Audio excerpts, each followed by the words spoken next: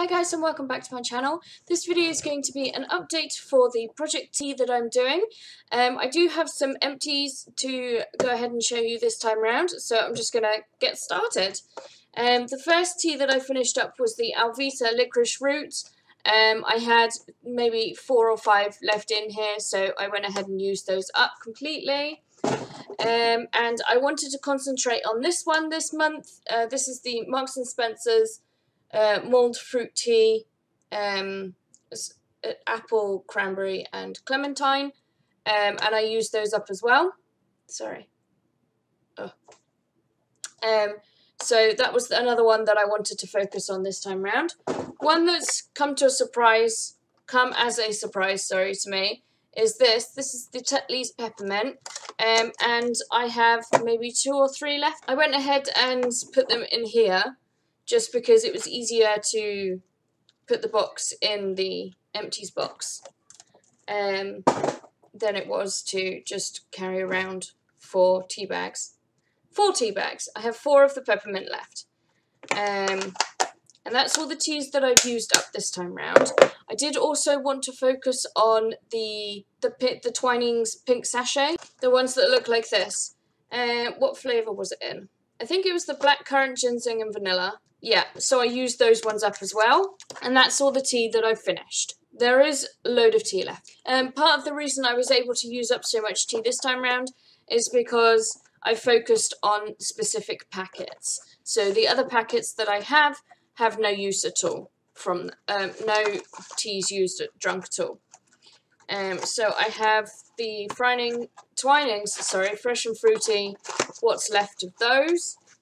And these purple ones are Turkish Apple by Pickwick. I have the Puka Supreme Matcha Green Tea, the Tesco's Apple and Cinnamon Infusion, the Tetley Super Green Tea in Mint, the Tetley Super Green Tea in Forest Fruits, and the Tetley Super Green Tea in Apple and Cucumber, and the Pickwick Caramelized Pear, which also has some of the caramelized apple, the Turkish apple inside there.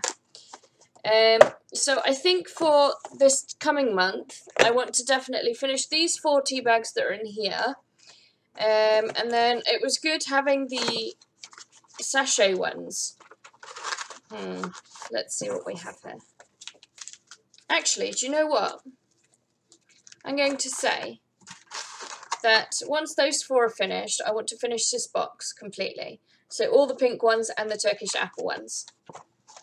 And then when that's done, if that gets done, I think I'm going to focus on finishing off the Turkish apple from in here.